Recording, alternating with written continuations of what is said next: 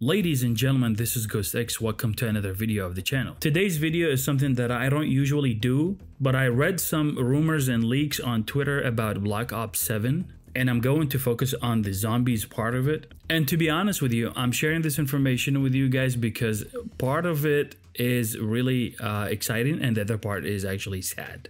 Before I tell you all about it, I want you to know that these are rumors, alleged informations, and are not confirmed. The leaks were from Fumo Leaks. He put a post saying Call of Duty 2025 information thread. Some silly gooper managed to get into a focus group meeting for the next Call of Duty game. This thread will compile almost everything that was said in the meeting plus a few little bonus goodies. Well, I'm going to focus on the zombies part of this. I'm not going to show you everything that I read. You can check it out. I don't know, maybe it was removed from Twitter by now. 2025 will focus on round-based zombies. We'll have one of the biggest maps ever in this game. To compensate, there will be a transportation system like in transit to traverse around the map. Okay, so we know that zombies of next year will not have an open world like Modern Warfare 3 zombies, and they will mainly focus on round-based. We kinda knew that this was coming due to the multiple hoops that Modern Warfare zombies went through, from connectivity to mission rewards and stuff like that. Now, I'm not sure if we're never gonna have any big map like Outbreak from Cold War coming up for Black Ops 6. I mean, I can't even comprehend that we're talking about a Black Ops 7 before Black Ops 6 even come out.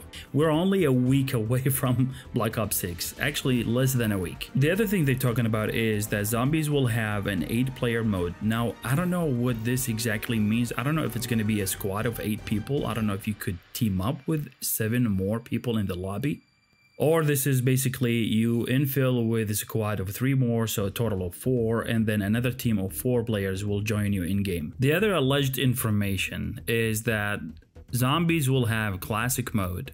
This is when you infill only with a pistol and you have to craft your armor, hit the wall buy, and boxes maybe for new guns. In my opinion, this would be also very interesting, and there is also a possibility that this mode is actually coming up to Black Ops 6. Okay, so that was the good part of this video, or the good news. Now, the sad part is modes like Outbreak and Modern Warfare Z will probably not happen again due to their issues with the community. So this basically telling us that open world zombies will never come back. This is probably going to be a shocker for a lot of open world zombies gamers, including myself. I know round-based zombies is a fan favorite mode or way of doing zombie games in Call of Duty, but I think open world zombies really got the passion and the interest of a lot of players. This is also telling me that Modern Warfare Zombies will stay the one-of-a-kind game that is always there for everybody who wants to go back and play some open world zombies. Regardless, all of these are rumored information. These are leaks. These are, you know, things that are allegedly said or talked about. They're not necessarily going to be involved or incorporated into the next game. So basically, I'm not going to rush it. I'm not going to assume. I'm going to take these informations with a grain of salt. So yeah, that's pretty much it, guys. Let me know what you think in the comments, and I'll see you guys on October 25th on the Black Ops 6 release day. Cheers and have a good one.